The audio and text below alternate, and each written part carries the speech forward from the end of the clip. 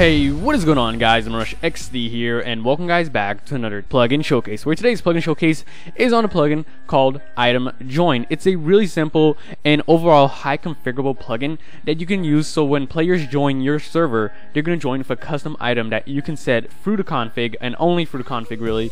And it's really simple. I'm going to go for you guys through each step and how every one of them works, and each attribute or variable or within anything else. And yeah, this plugin is really simple. I do recommend you guys get it. And what you're gonna need is, you can add additional plugins, but I'm not gonna go through that ones because it's not necessary for this video. And yeah, what you want to do is you want to get the plugin, drop it in your plugins folder, and you want to start your server and end it. We're not gonna be messing in game. There's not many in-game commands, so we're mainly gonna mess on the config. So as soon as you're there, what you want to do is you want to go into your plugins folder. In your plugins folder, you want to go into Item Join. Here we have the config. Of course, I'm using Notepad++. If you guys want to use it, of course, I recommend it because it's the best to use. So what you have here is language. If you have a different language file, like so, for the moment I have only English, so I'm only going to keep it in English. But of course, if you have a different one, you can change it. And then check for updates. You can keep that true or false, depending if you want to stay on the latest version or you're just good with the one you have right now. You also have Vault. So these are dependents. So if you have these plugins, of course, enable them because it's going to help a lot. Like placeholder API, you can add different variables, multiverse core for different worlds, and then you have within others. Now this is really cool, so do get it because it is helpful a lot. So if you have any of these, set from true, well, set from false to true. But since I don't have any other than Vault, but really we're not gonna be messing with that, I'm just gonna keep them all at false for the moment. Here you have first join. Don't mess with anything here. It even tells you not to mess with it, so you don't have to open it. And then this is the language file, of course. If you want to alter anything, just feel free because it's a bit. So yeah, after that one, you also have the items. Now this is where everything gets fancy.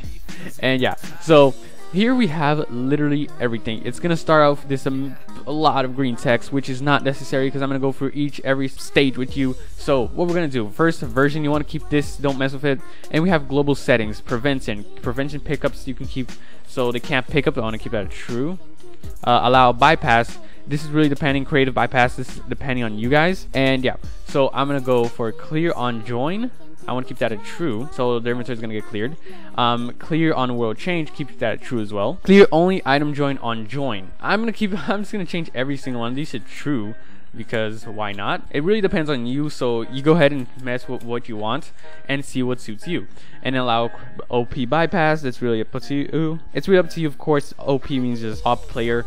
And then right here you have first join mode enabled, true as well. And then global items, false or true. That's really up to you. Delay 2 ticks, I hope it is at least, or 2 seconds.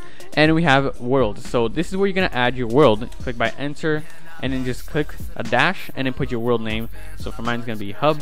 And then we also have, now this is where the items come in. We have a lot here, I'm not even kidding. And what I'm gonna do for this, I'm just gonna completely delete everything. So let's get started. So first thing you want to do is put in your world name. So for my case it's gonna be hub, and then that colon, click enter, and then I'm gonna paste in what we already had. So this right here is gonna be one single item. Of course I'm gonna alter everything and explain to you guys how it works. Right here you have ultra item. This is just like, it's just a config name. You can change it, alter it however you want to. So for this I'm gonna put Ted, and then what I'm gonna do here is I'm gonna change from a diamond sword to an iron sword. Why not? Knowing it's better if you keep everything on cap. And then we have, and it says name, so this is the name it's gonna appear, not this one here. This is the name that's gonna appear when you hover over it. So for this case I'm gonna put a yellow, I hope this is. There is color code, so note to that, it is great. And I'm gonna put Ted's great sword. There we go. So that's the name that's gonna appear. The value, that's really depending on, like, if you use, for example, wool blocks, which have different data values. So for example, if you want like a cyan, you're gonna have to put this, like for example 9.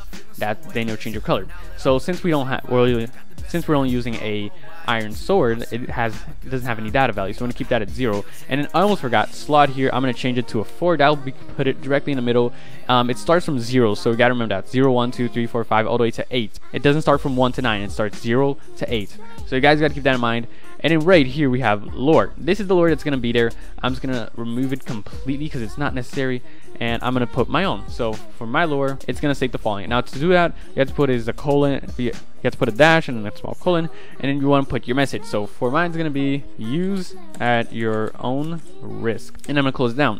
And then I can add even another one. Make sure if you see this red red dash, it's mean because you didn't back up all the way. You gotta back up all the way or else it will not work properly. And then you gotta add another colon. I'm just gonna close it in as well, and I'm gonna put your life might be on the line. There we go. It is kind of dark, I feel that, but it's just a test example. So it is a sword that if you use it, you might have a chance of dying. And right here we have a few enchantments you can add. So for example, I'm just gonna remove them all. I'm probably gonna skip the fire aspect sword, and then I don't know, add I don't know, like a knockback 8 or something. And not really much. I'm just gonna keep these two. And you can add as many as you want, but I don't know, this is for more an example. And then here we have the commands. Now this is get fancy. You can add the commands depending to be a message from the server, the console itself, or even a player. So for this one, I'm gonna do console and player only. So I'm just gonna remove this, and I'm gonna remove this completely.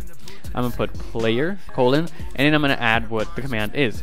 So I'm gonna put, for example, kill, and then I'm gonna put my name, because that way it's gonna kill me when I'm in game.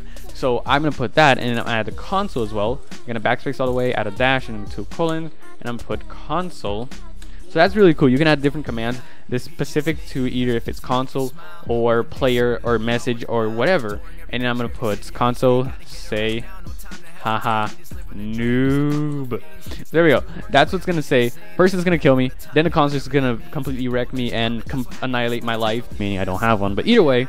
So this here, command action, you just want to keep this normally, and then this is the command cost. I'm gonna keep it at 0 because I'm broke. And we have command cooldown. Keep it at 5. I really doesn't matter. So yeah, we even have cooldown message. This is the message that's gonna appear when the cooldown.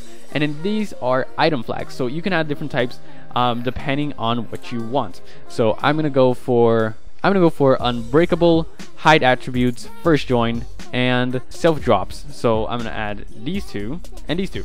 So these are all my item flags. And then here we have the permission node. So this, they have to need this permission node for it to work. And I'm gonna put this one as its head. There we go. Now here's an extra item. I'm not gonna go full in detail this one. It is a book. So what it does, it basically, you can put a book in somebody's inventory and alter every single page right here. So for this example, item book, and it's gonna be the ID slot offer and etc, etc, and it's gonna show. And then what you want to do is add pages and add new page colon, and then add your message. This is gonna, you have to do that for each single page. I'm not gonna go full detail. If you want to stop the video here, and you can understand quite simple, because it's mainly this part right here that's important. So you just gotta keep on going, and then just gotta put your end book at the end, and that is simple as that. So I'm gonna save this, and I'm gonna hop into the server and see if everything's working correctly. Alright, we're in game, and as you can see my hotbar right there, we have the items that we created.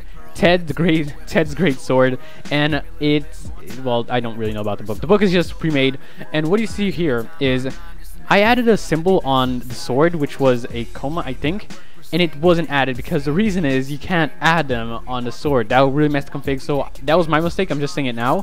And then, but it has everything else. As Ted's great sword, use at your own risk. Your item might be on the line, or your life might be on the line, to be honest. And yeah, so if I use this right now, I'm gonna end up dying, but I don't want to die. So we're gonna go to the book, because why not? And we're gonna click the book, and it's gonna have all the pages that was in the config, and that's how it works. It's really simple. I don't have to go into this one. So as you can see, I'm trying to click Q. That one fell. How about this one? Yeah, see, this one doesn't fall. The other one did fall. Something we can do, it's really cool, is so /item join get, and then the name of the item. So for example, it's gonna be book-item. So there we go. I got the book back. I can throw it away because I'm not going to be reading much. And now we're going to use the sword, which is all the hype here. So if I click it, that's right. The sword always ends up killing me. Jeez, I need help. So that's working great. I still get the sword even after death, because that's the attributes I left for it, and it works out great. So there really isn't much other to show here. Everything's working perfectly. As you can see, I can't drop it. I did remove the enchantments because I was having some issues, because I kind of messed up in the config, and I just really wanted to show you guys this as fast as I can. I would block right now, but I'll end up killing myself, as you can see. And of course right there you can see Diamond Rush killed, and then right there server, haha, noob. So as you can see, the plugin is working fine.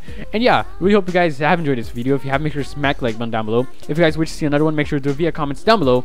This one of course was commented on Twitter, and I'm doing it from there, so shout out to Twitter, I guess. I don't know, does Twitter need a shout out? What the heck is Twitter? But anyway, hope you guys have enjoyed, and I'm DiamondRushXD, and I'll see you guys next time. Cheers.